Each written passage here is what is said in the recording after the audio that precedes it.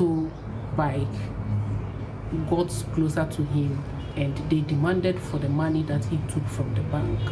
In an attempt to struggle with the robbers, they gave a warning shot with a pistol and also shot his left leg.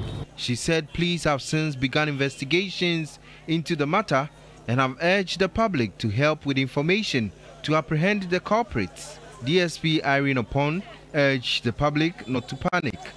The victim is said to be on admission at the Cape Coast Teaching Hospital. We heard gunshots and came out of our shop. We saw some guys on motorbike. After the incident, they fired again, which scared us.